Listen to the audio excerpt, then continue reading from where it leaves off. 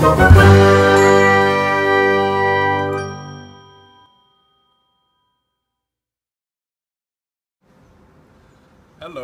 my name is Zachary Petrie, and this is the mobile cottage. Just finished building it last month, December 2014. Started in August 2013, so just under 18 months. We're here in North Oakland, almost South Berkeley. I built it here in the backyard of the home that I rent. Built it by myself. There were 2 days where I had a couple friends help me out. Thank you, David. Thank you, Simon. But other than that, it was just me. And I did have an electrician come in and look at the work and sign off on it just to make sure that everything was wired properly. But let's take a tour. So this is the outside. We will start with the lattice.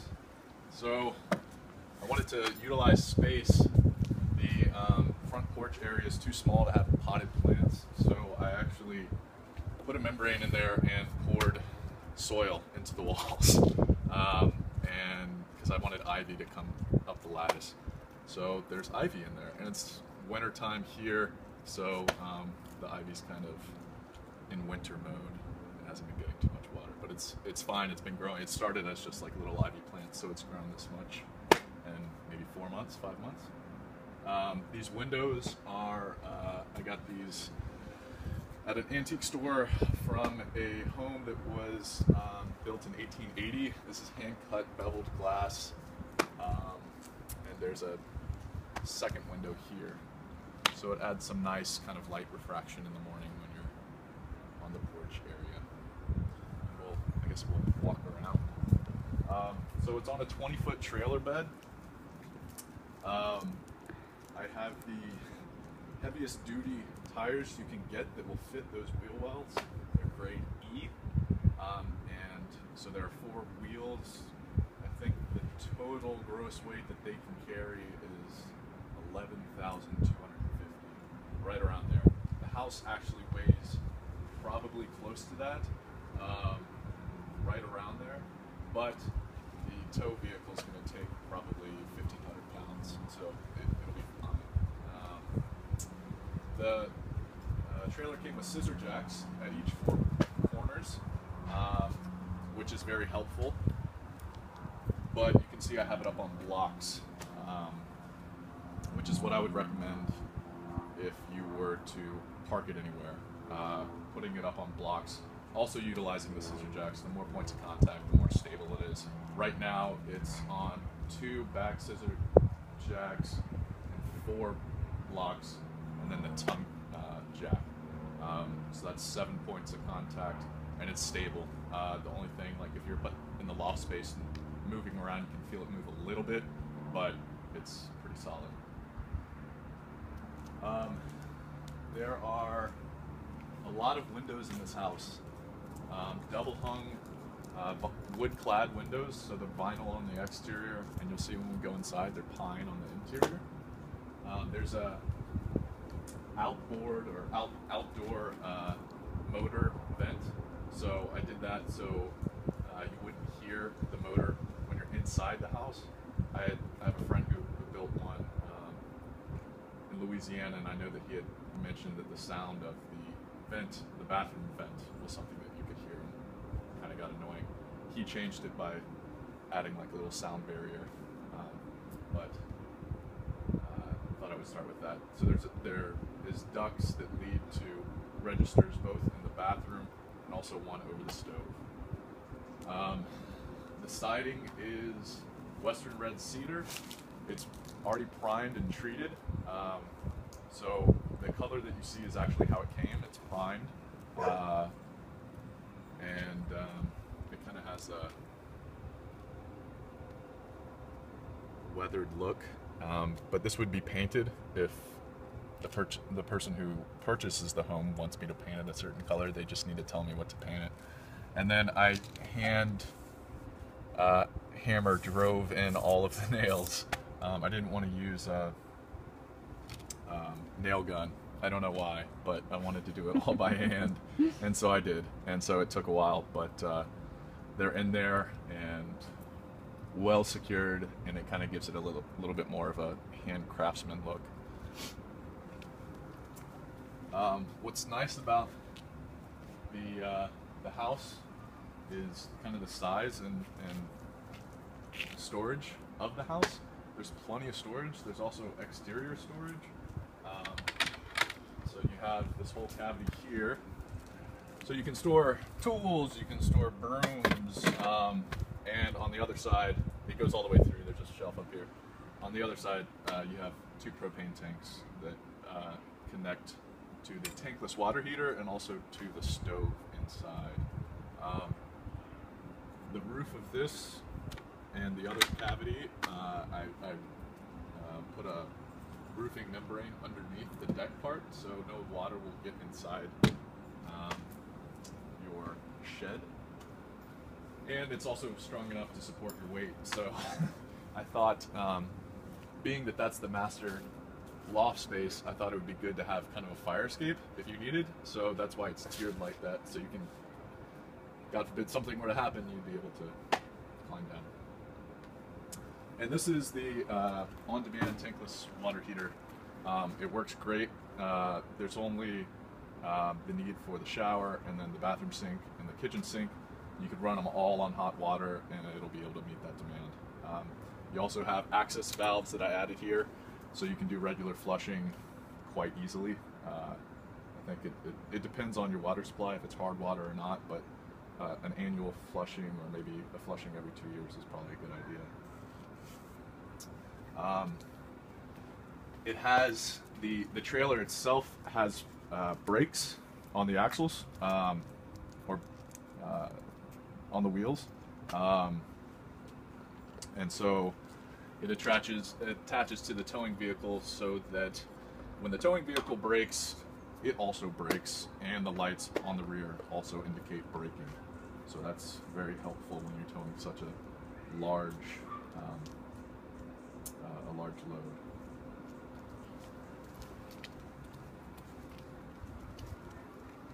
So I guess this is kind of the front of the house. I mean, ideally, if I were to live in this house, I would set it up, put it on blocks, take off the wheels, and then do a dry stack wall around it, and it wouldn't look like a trailer, which is kind of what I was hoping to do. You can see there's this kind of trellised area that breaks up the wall.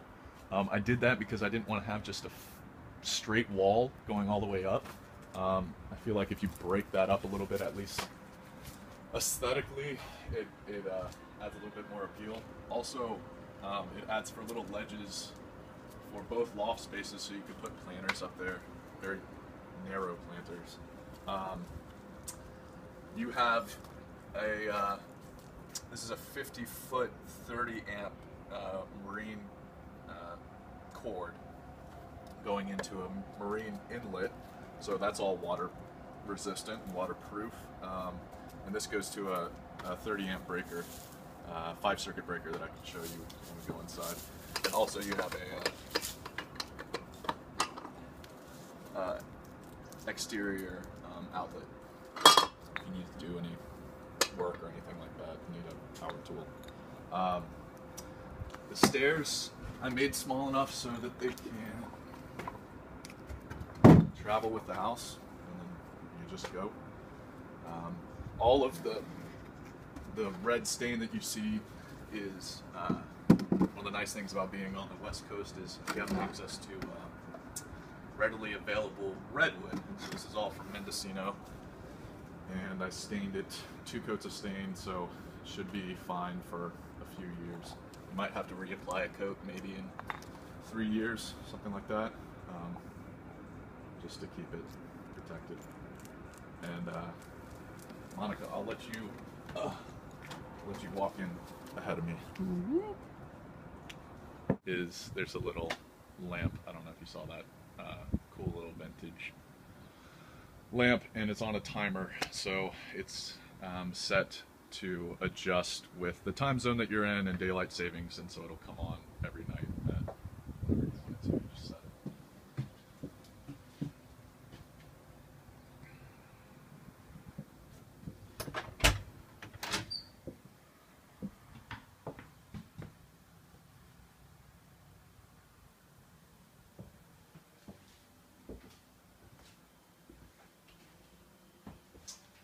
So this is the interior of the house. Harvey, you coming in? So there are little touches of kind of refurbished antique items. This door is one of them. This is hand-poured craftsman glass. So it's also very nice in terms of kind of, it adds that wavy look. The only thing is that this house is very well insulated. The only kind of weak part of the insulation will be this single pane glass. All the rest of the windows are double pane. Cellulose, blown-in cellulose insulation for the walls, and then rigid foam for the floor, rigid foam for the ceiling. I think the walls have an R value of about 10, or maybe it's 12, and the ceiling and the floor have an R value of 14. And all of this door and also the door to the bathroom and the study, they're antique with antique hardware, so it's skeleton keys, these old-timey keys that take a little bit of love, but it also has a latch if you don't want to use the skeleton key and you just want to latch it. So as I mentioned outside, what I think is also unique about this house is all the storage space. Good job, bud. So you have 8 drawers I built it for one person, but you could really have 2 people living here with all the space. And then you also have closet space for your hat, and then pants, suit, whatever. Also storage down here. This is the 5-circuit breaker, 30 amp.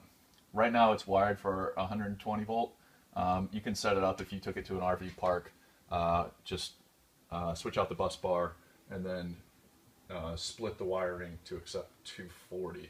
So within 5 or 10 minutes you can make the adjustment. You just need to know what you're doing. So, and I could explain that to whoever bought this if they wanted to take it to a RV park or trailer park. And then another storage space. Harp, why don't you maybe go outside? So, place for shoes, coat, more socks or something, hats. More drawers. It's kind of a unique sized drawer. I don't know, maybe baking sheets or whatever. But right now, everything that's in there is like warranties and explanation of appliances and extra light bulbs. This is all custom built. I made this to fit the space. It's mostly solid red oak, and then red oak ply, and finished with coats of polyurethane. Everything was also nailed in by hand, set with nail sets, and then putty over, and then stained and coat of polyurethane. So the storage spaces also act as the stairs. So you can climb up to the loft space, and I'll let you come up here, Monica, to see. There's kind of the guest loft, which would fit a single bed or twin, and then the master loft would fit a full-size bed or a queen-size tatami mat, which is what I built it for. Right now there's a queen-size futon up there, which you'll see. Do you want to come up here? Mm-hmm.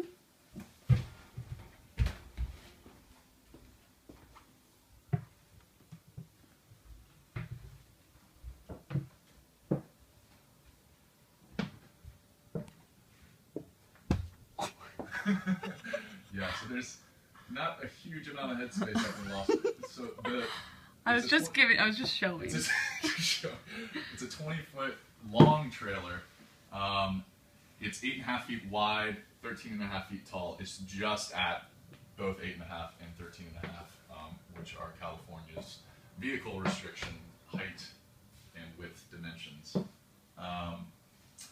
So that means that there is only so much headroom you can have, and you need to parse it among both the first floor and the loft space. So the loft space if I could show you kind of, I'm 6'2", so I built this to be, to accommodate my height. I'm good right now, and then I have to kind of kneel down. So this is the master loft, and there's a little cavity here that you can put a dresser or whatever you want beside your bedstand.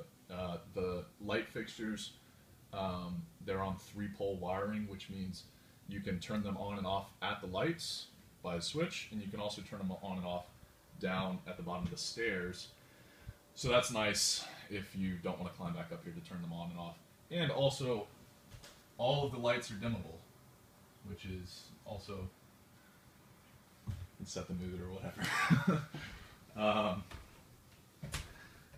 Anyone that's come in is always asking, what is this? Why did you put this here? So with the outdoor motor vent that I showed you, one of the registers comes here, right above the stove. And I didn't really want it hanging out in space and just ending, so I just added this, and with the idea of hanging plants or maybe growing herbs.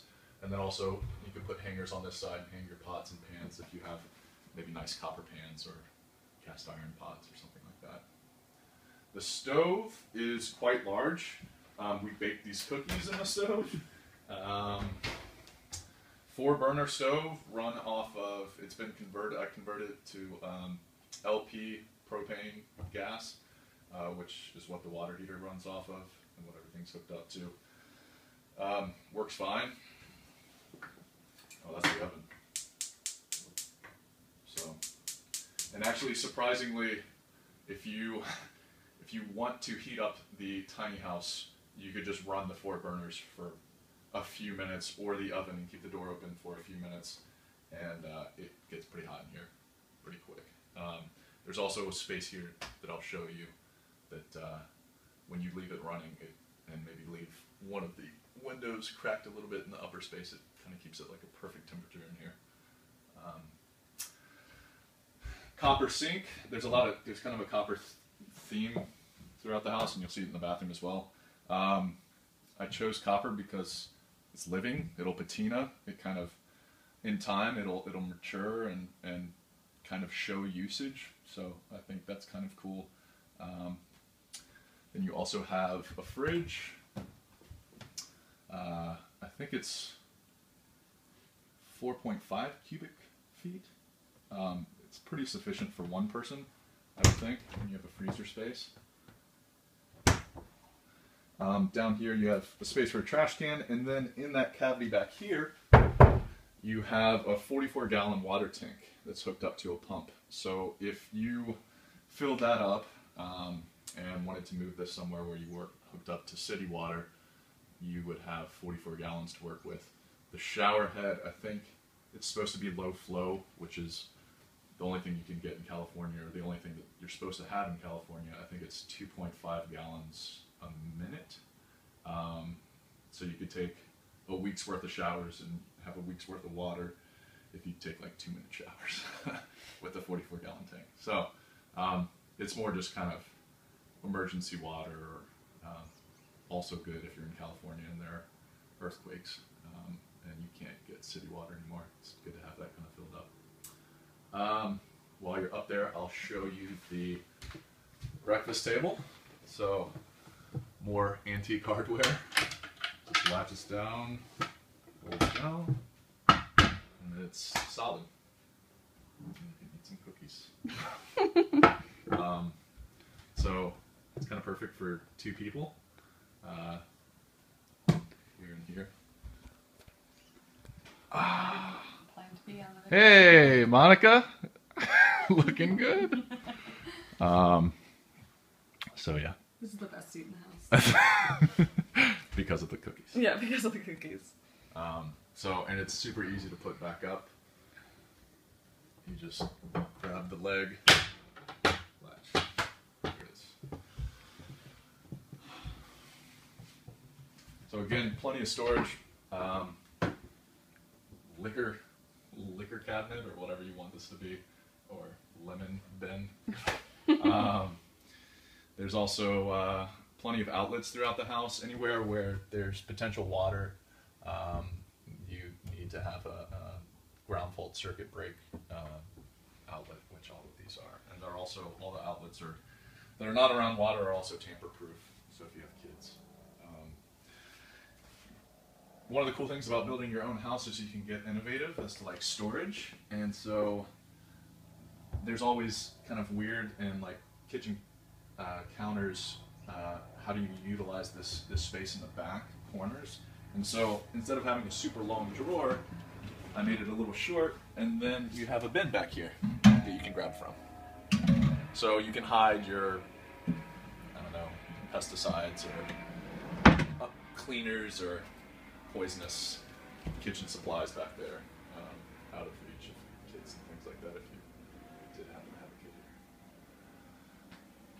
here. On to the study, I guess. So, or whatever this could be. It's just a kind of bare room right now. It has the little space heater that heats up nicely.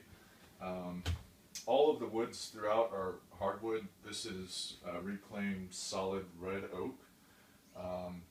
It had a stain on it that I took off and then coated with polyurethane. And then in there, that's stained maple that was also reclaimed. And let's see, the loft space, more redwood used for kind of the rafters in this room and the joist to the loft above. This is also maple. All the trim is pine. Everything has at least 2 coats of finish on it to protect the wood. This is kind of unique. The door, I didn't want to do a pocket door because I wanted to have a window here. And I wanted to save space, so I have these hidden hinges that allow the door to be the door to the bathroom as well as the door to the study.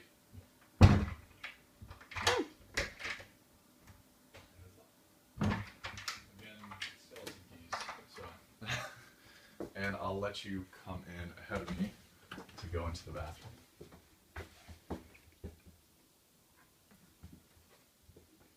So the bathroom right now has a composting toilet. It's a Nature's Head, self-contained.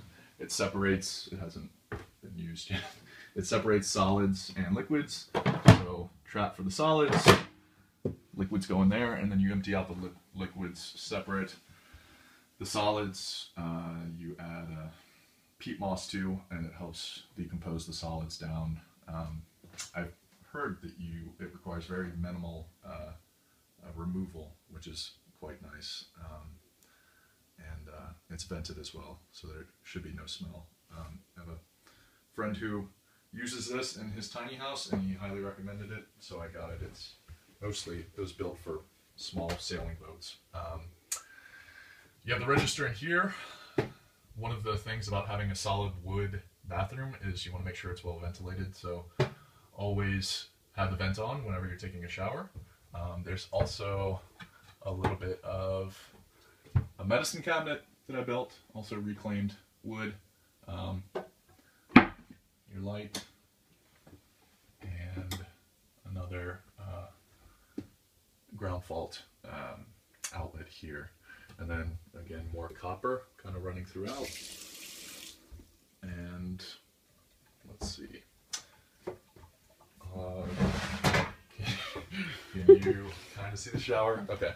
So the shower is maybe my most favorite thing. It's exposed copper piping. And so when people see it, they ask, is there a reason for this? And functionally, no. It's purely form. I just made it into design and sweated the pipes. And again, with the same thought that over time the copper will patina and mature, and you'll see kind of it'll visibly show time, which I think is kind of nice. And then there's a porcelain shower head, also antique, low flow. And then you have a window separating the study from the shower. That's a fogged or a smoked window. There's a lot of different wood in the shower. The also unique is that it's grappa wood slats for the shower floor. And I actually just turned on the water in here, which is why it's wet. I'll turn it on again to show you. And the on-demand heater works pretty well. It's already warm. There's a valve up here. I'll turn it off so you can hear me. There's a valve up here, so all you have to do is set it to what you like, hot, cold, and shut it off here, and then turn it back on, and then shut it off and use it from day to day. It'll remember the right temperature that you want. So this is grappa for the flooring. Underneath, I poured a cement shower pan, which added a lot of weight. I didn't realize that I was going to do a wood floor over top. If I had known that I wasn't going to do tiling, then probably a plastic membrane would suffice. But there's a plastic shower pan membrane underneath the cement to ensure that no water is going through the shower pan to the subflooring. There's also shower membrane for the walls throughout the bathroom, and then there are strips of wood lath running vertically that the Western red cedar, which is the siding for the shower, is fastened to, allowing for pockets of air on the back side so the wood can dry from the back to the front and not only the front to the back. So it won't warp, it won't mold. Everything in here has been coated with 2 coats of marine water sealant. So you can see kind of the water beads. It doesn't soak into the wood. So you can see there. Grappa, batu, and then the floor is ipe. All different Indonesian hardwoods. The supplier that I got them from said it was sustainable sources, but I now have come to find out I don't think that there are really sustainable rainforest or more Indonesian hardwoods. So used a little bit now, might not use it in the future, but it will last. It will last a long time. The Western red cedar might need to be changed out in 10 or 15 years. Is what the people at the lumberyard told me. But with that coat of marine grade sealant, I think they should be fine. So that's the bathroom. And that's the house.